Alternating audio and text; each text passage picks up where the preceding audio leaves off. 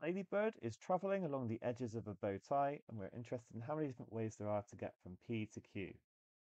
So the ladybird could start at P and go along the top edge, and then remember we never go along any edge more than once. So we're going to have to continue to go right.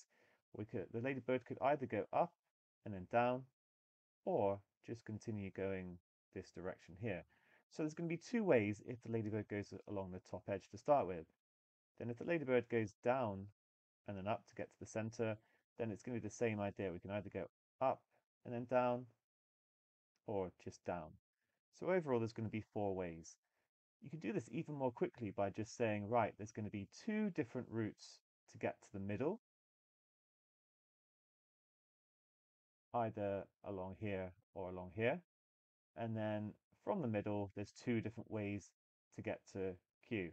So overall, it's going to be 2 times 2, which is 4. This sort of calculation really comes into its own when there's many more routes to consider, and it just starts getting a bit too complicated to write them all down.